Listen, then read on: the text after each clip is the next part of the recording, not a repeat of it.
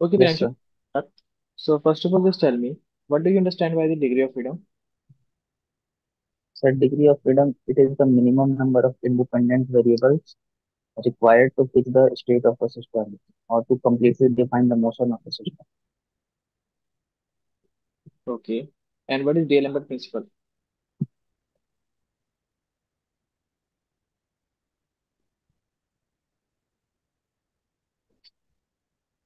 Sir, D'Alembert principle,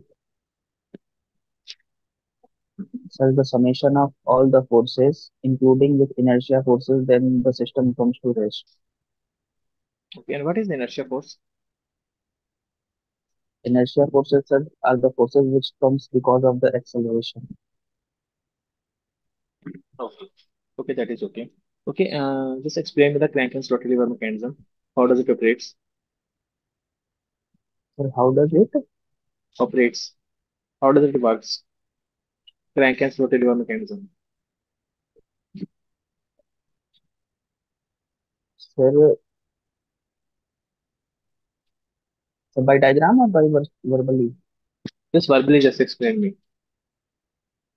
Sir, one fixed link is there that is connecting rod, and there is a crank which is in the slotted bar, Hmm. and the slotted bar is connected with the tool or ram. The crank is rotating in the link which is having slotted bar, and that link is having omega. So, sir, the rotation of crank gives the reciprocation motion to the tool. Okay. Okay, that is okay. And what is quick return ratio? So the quick return ratio is defined as the ratio of time of cutting stroke to the time of return stroke, and it is always greater than 1. Okay. And what is hypod gear? So it is a part of, so when the shafts are non-parallel and non-intersecting, Hmm. then we get the pure rolling motion. And the pure rolling is not possible in non-intersecting shaft. Rolling motion is possible with some sliding, and we get the that motion on the two hyperboloid surfaces in contact. And the part of that hyperboloid is called as hypered gear when a small portion is taken from that hyperboloid. Okay, that is okay. Okay, just tell me one thing. In the gears, what kind of gears we normally use in the differential of an automobile? Sir, in differential gears, we use bevel gears. What kind of bevel gear?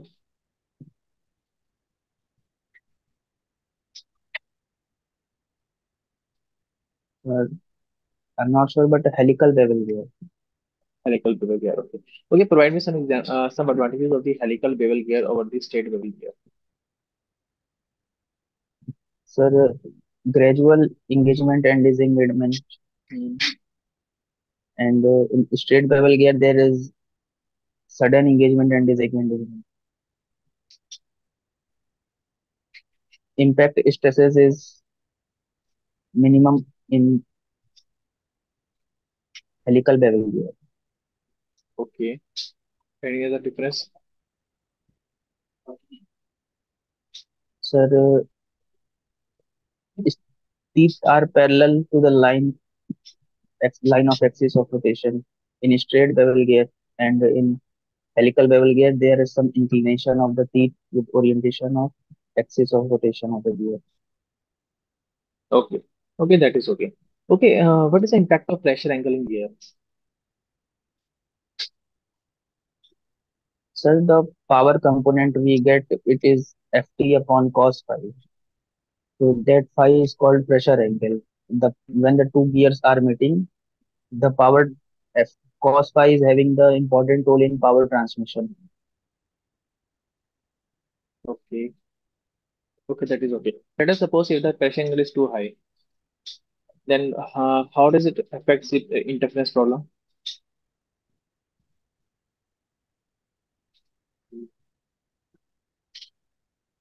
So by increasing the pressure angle, interference is reduced.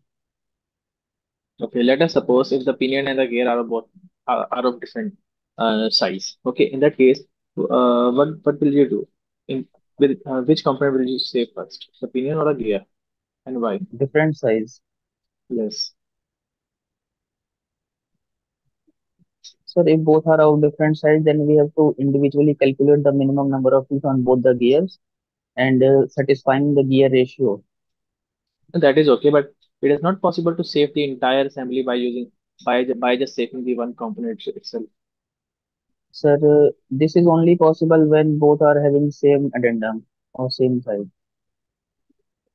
Okay. Okay, what are the required conditions for the interchangeable gears?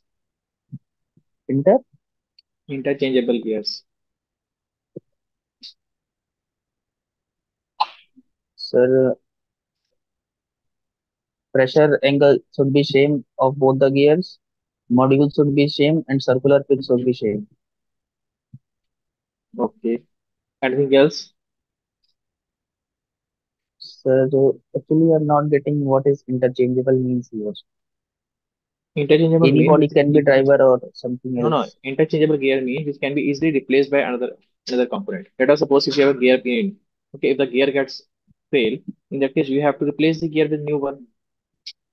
Okay, that is Okay. interchangeable gear. Sir, then pitch circle diameter is also same. Okay. Okay, that is okay. Okay, just tell me one thing. What is the difference between the governor and a flywheel? Sir, flywheel controls the fluctuation of speed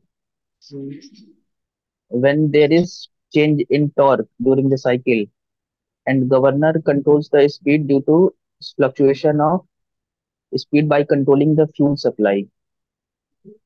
Whether which one is the essential component for the engine? Essential component. Sir, governor is an essential component and flywheel is optional. Okay, the governor is the essential component. Okay. Which type of governor is used in the four-wheelers? Four wheelers.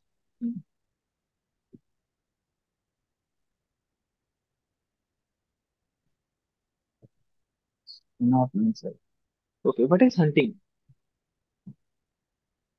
Sir, hunting is to and very fast to and fro motion of the sleeve in the upper stopper and lower stopper, and this happens when the sensitivity of the governor is very high. Okay, okay, that is okay. And how do you balance the radial engines?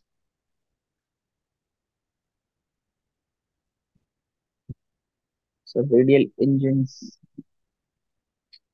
the primary force, primary torque, secondary force, and secondary torques are all four are balanced. Let us suppose if you have a V engine which is having an angle of 90 degree in between them. Okay, there are V engine between angle is 90 degree. In that case, what will be the magnitude of the primary forces or primary secondary forces here?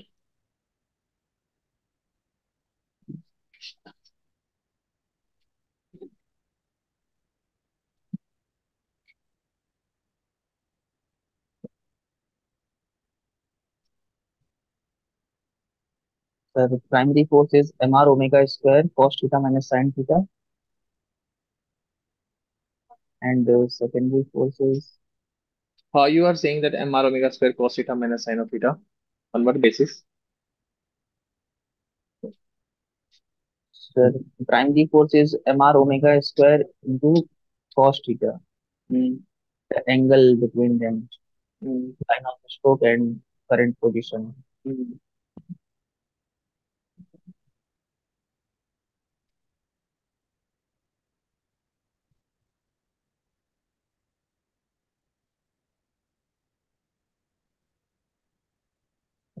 Sir अगर sir एक engine के line of stroke को अगर हम reference मान लें, तो शायद एम आर ओमेगा स्क्वायर ही है. Just tell me one thing. What is radial engines? What is radial engine? Radial engine. Mm.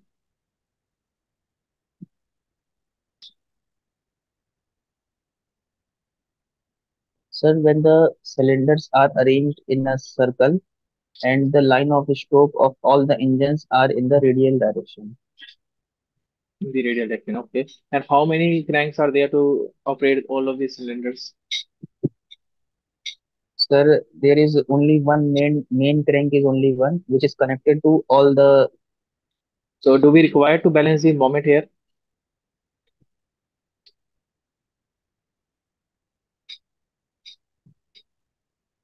I'm not sure, but I think it's not required. Not required. Okay, that is okay. Okay, what is firing order? Sir, when there are multiple cylinders in an engine, Mhm. then we want to fire all the cylinders in such a manner that we get from uniform torque from the engine. So different number of cylinders having different firing order. Okay. And what do you understand by the critical dam system, over dam system, and the under dam system?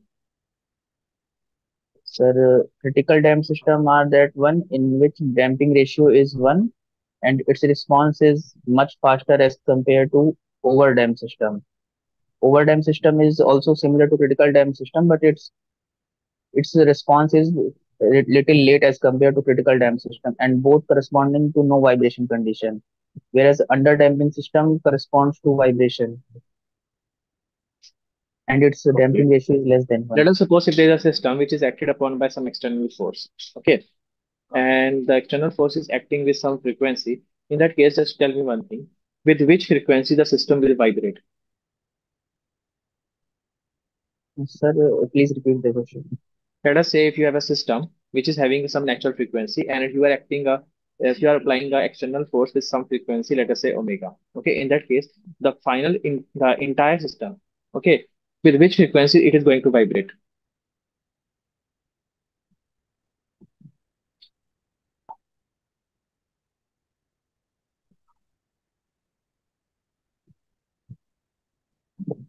Sir, if damping is there, then it will vibrate with damp natural frequency, omega d.